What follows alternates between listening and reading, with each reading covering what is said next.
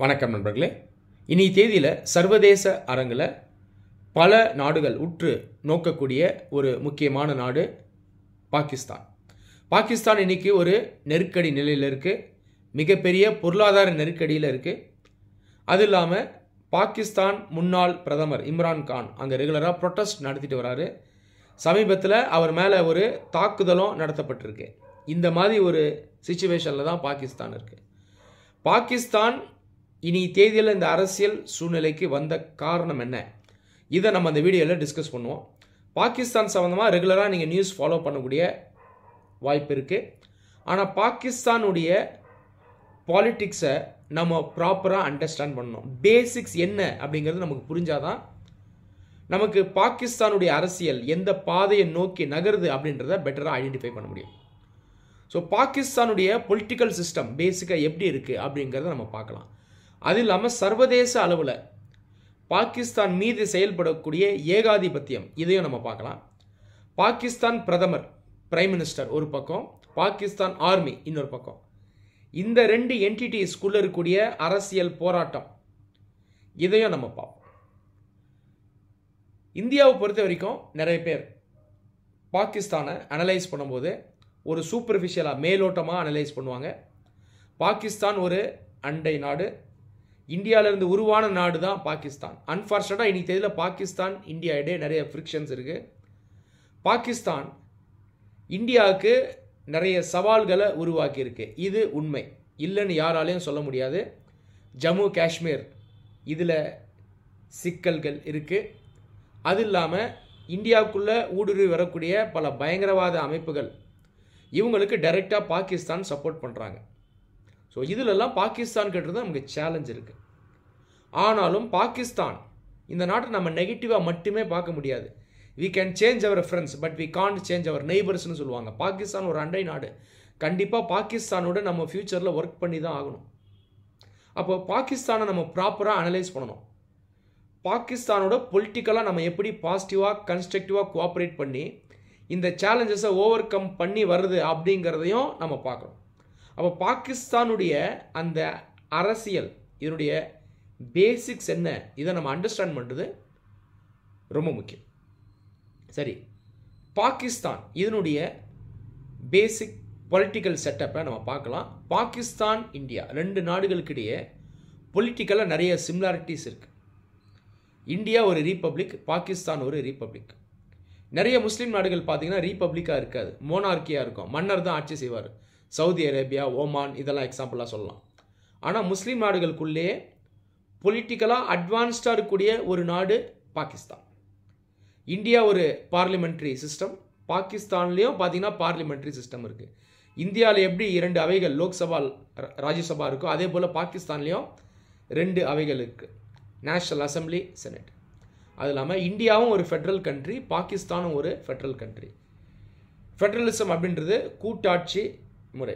அப்போது இந்த அளவுக்கு சிமிலாரிட்டிஸ் இந்தியாவுக்கும் பாகிஸ்தானுக்கும் இடையே இருக்குது. பாகிஸ்தான் அஃபிஷியலாக ஒரு டெமோக்ரஸி, அதாவது மக்களாட்சி. ஆனால் உண்மையாலே அவங்க மக்களாட்சியான்னு பார்த்தீங்கன்னா மக்களாட்சி கிடையாது. பாகிஸ்தானில் ஒரு சிவிலியன் கவர்மெண்ட் இருக்குது. சிவிலியன் கவர்மெண்ட் அப்படின்றது மக்களால் அமைக்கப்பட்ட ஒரு கவர்மெண்ட், மக்களுடைய அங்கீகாரத்தால் செயல்படக்கூடிய ஒரு கவர்மெண்ட். இந்தியாவிலேயும் சிவிலியன் கவர்மெண்ட் இருக்குது. ஆனால் இந்தியன் சிவிலியன் கவர்மெண்ட் பார்த்தீங்கன்னா ஒரு ப்ராப்பரான சிவிலியன் கவர்மெண்ட். மக்களுடைய பிரதிநிதிகள் தான் அங்கே பார்லிமெண்ட்டில் இருக்காங்க. ஆனால் பாகிஸ்தான் பொறுத்த வரைக்கும் மக்களுடைய பிரதிநிதிகள் அங்கே இருந்தாலும் சிவிலியன் கவர்மெண்ட் கையில் எல்லா விதமான பவரும் கிடையாது. இந்தியாவில் சிவிலியன் கவர்மெண்ட் கையில் தான் எல்லா விதமான பவரும் இருக்குது. சிவிலியன் கவர்மெண்ட்டுக்குள்ளே அரசியல் இருக்கும், ஆனால் ஒட்டுமொத்த அந்த அதிகாரம் பார்த்திங்கன்னா சிவிலியன் கவர்மெண்ட் கையில் தான் இருக்கும். இந்தியாவில் ஆர்மி இருக்குது, இராணுவம் இருக்குது. உலகத்திலே 2வது மிகப்பெரிய ஆர்மி பார்த்திங்கன்னா இந்தியன் ஆர்மி தான். ஆனால் இந்தியன் ஆர்மி ஒரு முக்கியமான முடிவு எடுக்குதுன்னா கூட அந்த ஆர்மியில் இருக்கக்கூடிய நபர்கள் எடுக்க மாட்டாங்க. ஆர்மி சீஃப் மட்டுமே எடுக்க மாட்டார், சிவிலியன் கவர்மெண்ட்டும் சேர்ந்து தான் எடுக்கும். சொல்லப்போனால் சிவிலியன் கவர்மெண்ட்னுடைய டிசிஷன் தான் ஃபைனலாக இருக்கும். ஆனால் பாகிஸ்தான் பொறுத்த வரைக்கும் ஆர்மி ரொம்ப ஸ்ட்ராங். பாகிஸ்தான் பிரைம் மினிஸ்டர் தான் ஆர்மி சீஃபையே செலக்ட் பண்ணுவார். ஆனால் ஆர்மி சீஃப் முக்கியமான முடிவுகளை அவர் எடுப்பார். அது இல்லாமல் ஆர்மி கவர்மெண்ட்டையே இன்ஃப்ளூயன்ஸ் பண்ணணும். இப்படி ஒரு நிலைமை நம்மளால் பாகிஸ்தானில் பார்க்க முடியுது. சொல்லப்போனால் பாகிஸ்தானை ஒரு mini north Korea, mini Myanmar அல்லது மினி சைனா அப்படின்னு கூட சொல்லலாம். ஸோ இது பாகிஸ்தானில் இருக்கக்கூடிய ஒரு முக்கியமான வீக்னஸ். சரி, இப்போ ஏகாதிபத்தியத்துக்கு வருவோம். ஏகாதிபத்தியம் அப்படின்றது இம்பீரியலிசம். ரொம்ப காலமாகவே பாகிஸ்தான் அமெரிக்காவினுடைய ஒரு ஏகாதிபத்தியத்தில் இருந்தது. 1945 செகண்ட் வேர்ல்டு வார் முடிஞ்சது. அதுக்கப்புறம் ஆரம்பித்த அந்த பீரியடு கோல்டு வார்னு சொல்லுவாங்க. கோல்டு வார் பீரியடில் 2 பவர் பிளாக்ஸ் இருந்துச்சு, eastern black, western black. Western பிளாக்னுடைய leader America, eastern பிளாக்னுடைய leader Soviet union. Soviet union உடைஞ்சதுக்கப்புறம் இனி தேதியில் ரஷ்யா இருக்குது. 1947 பாகிஸ்தான் உருவாகுது. கோல்டு வார் பீரியடில் பாகிஸ்தான் வெஸ்டர்ன் பிளாக்கோட தான் க்ளோஸாக இருந்தது, அமெரிக்காவுடைய லீடர்ஷிப் கீழே இருந்தது. நிறைய இந்திய மக்களுக்கு இதை பற்றி ஐடியா இருக்காது. நிறைய பேர் என்ன நினைப்பாங்கன்னா, பாகிஸ்தானுக்கு எதிரி அமெரிக்கா தான், பாகிஸ்தான் இந்தியாவுக்கு பிரச்சனை பண்ணுது, இந்தியாவுக்கு ஹெல்ப் பண்ணுற நாடு எதுன்னு பார்த்தீங்கன்னா அமெரிக்கா அப்படின்னு நினச்சிட்டு இருக்காங்க. உண்மை கிடையாது. பாகிஸ்தான் அமெரிக்கா ரெண்டுமே பல ஆண்டுகளாக அலைஸாக ஒர்க் பண்ணுறாங்க, அதாவது கூட்டாளிகளாக ஒர்க் பண்ணுறாங்க.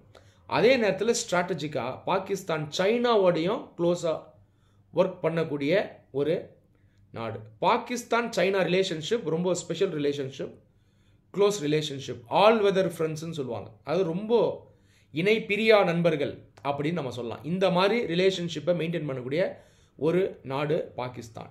சைனாவும் அமெரிக்காவும் உலக அளவில் காம்படிட்டர்ஸ். இந்த உலகத்தை யார் இன்ஃப்ளூயன்ஸ் பண்ணுறதுன்ற போட்டியில் 2 பேரும் இருக்காங்க. 2 பேரும் ரைவல்ஸ் அப்படின்னே சொல்லலாம். ஸோ பாகிஸ்தான் 2 நாடுகளோடையும் உறவு வச்சிருக்கு. இதனால் அமெரிக்கா பாகிஸ்தான் மேலே ஒரு கண்காணிப்பு வச்சுருக்காங்க. ஏன்னா அமெரிக்கா சைனா அவங்க ரைவல்ஸ்.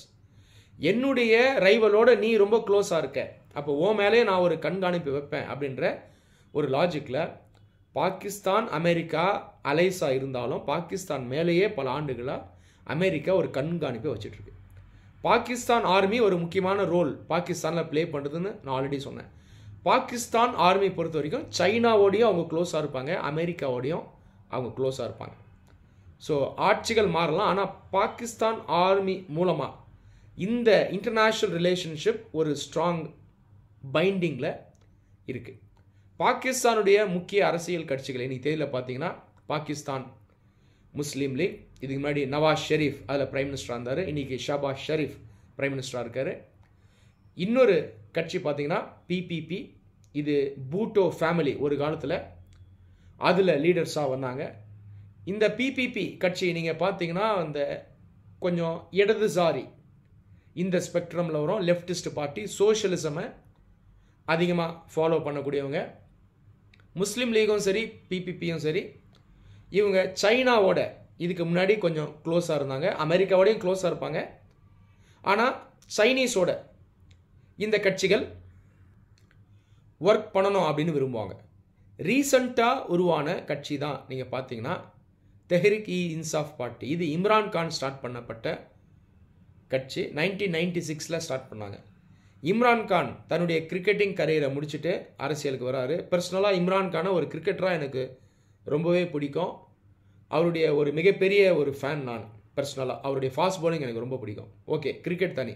அரசியல் நீங்கள் பார்த்தீங்கன்னா இம்ரான் கான் நிறைய இளைஞர்கள் இவங்களுடைய கவனத்தை இருக்கிறார்.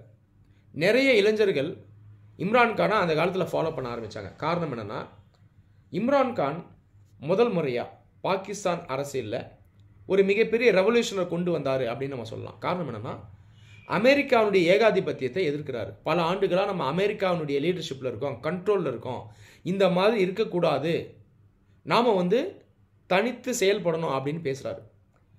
ஆர்மி அமெரிக்காவோடையும் க்ளோஸாக இருக்கும்னு நான் ஏற்கனவே சொன்னேன். ஆர்மி பார்த்தீங்கன்னா இந்த கட்சிகளை அவங்க சப்போர்ட் பண்ணுவாங்க.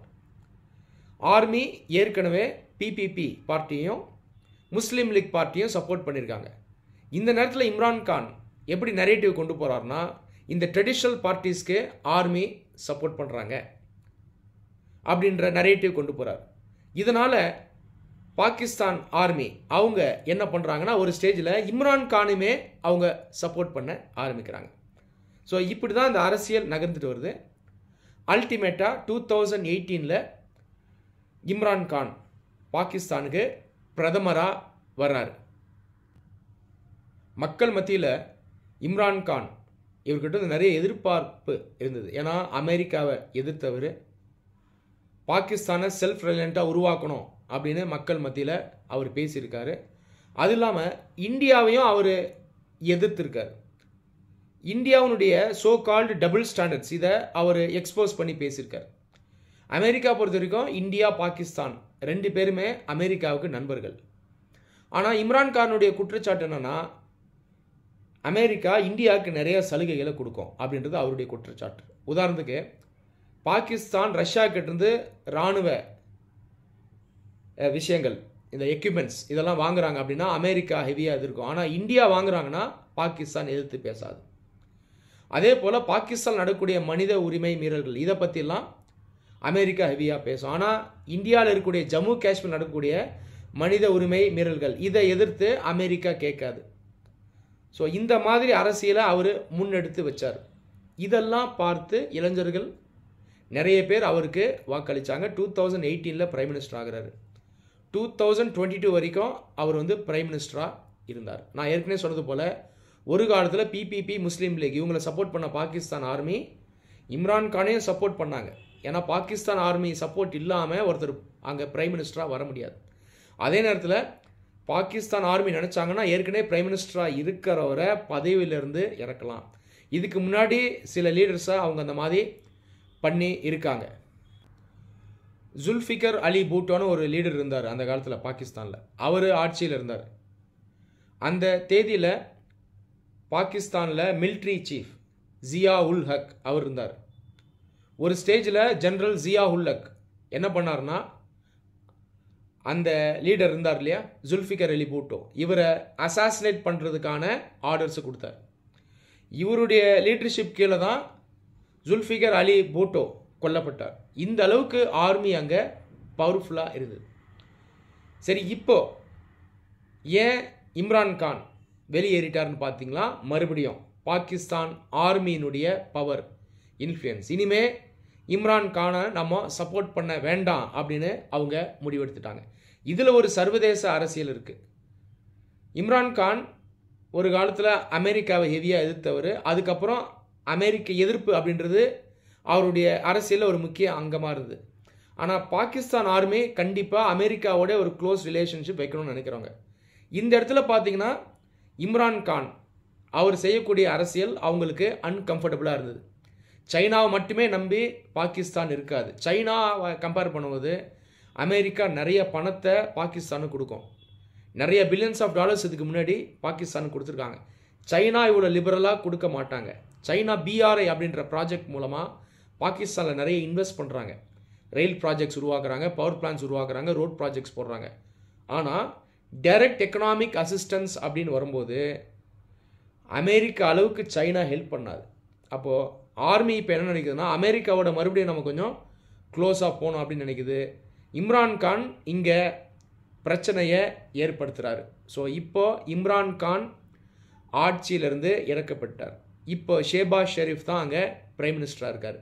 இந்த நிலையில் இம்ரான்கான் மறுபடியும் பிரைம் மினிஸ்டர் ஆகணும் அப்படின்னு நினைக்கிறாரு. ப்ரொட்டஸ்ட் ரெகுலராக நடத்திட்டு வராரு.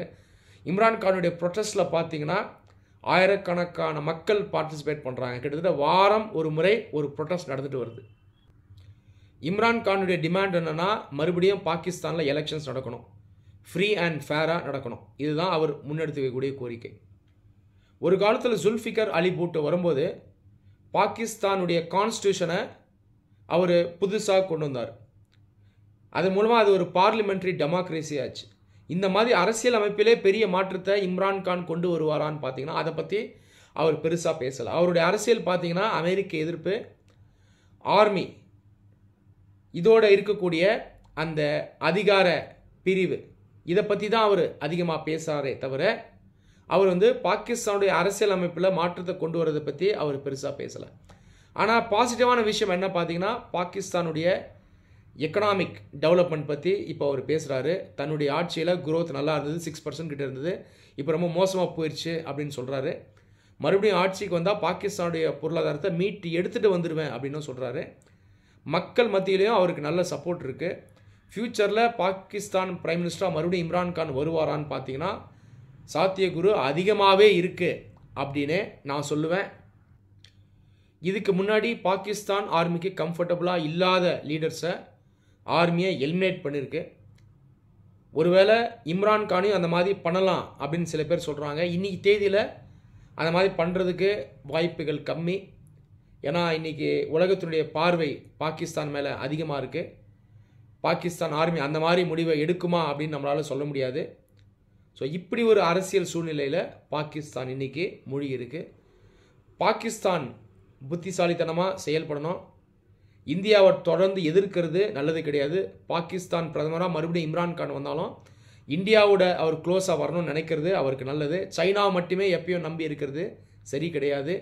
பிஆர்ஐ இனிஷியேட்டிவ் கீழே பாகிஸ்தானுக்கு இன்வெஸ்ட்மெண்ட் வந்தாலும் டெட் ட்ராப்பில் மாட்டக்கூடிய வாய்ப்பு இருக்குது. ஸோ இந்தியாவோட நட்பு ரீதியாக செயல்படணும்னு நினைக்கிறது பாகிஸ்தான் பொலிட்டிக்கல் ஃப்ரெட்டர்னிட்டிக்கு லாங் டேர்முக்கு நல்லது. ஃப்யூச்சரில் பாகிஸ்தானுடைய அரசியல் எந்த பாதையை நோக்கி போகும் அப்படின்றத நாம் வெயிட் பண்ணி பார்ப்போம். நன்றி.